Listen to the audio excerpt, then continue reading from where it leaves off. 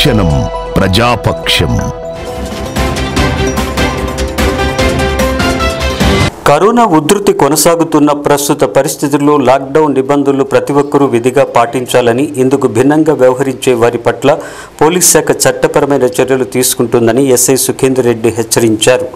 కామారెడ్డి జిల్లా లింగంపేట మండల కేంద్రంలోని శ్రీనివాస ఫ్యామిలీ దాబాలో నిబంధనలకు విరుద్ధంగా అక్రమ మద్యం విక్రయిస్తున్నట్లు, గుంపులుగా మద్యం సేవిస్తున్నట్లు వచ్చిన సమాచారం మేరకు ఎస్ఐ సుఖేందర్ రెడ్డి తనిఖీలు చేపట్టి మద్యం బాటిళ్లను స్వాధీనం చేసుకుని డాబా యాజమాన్యంపై కేసు నమోదు చేసినట్లు తెలిపారు.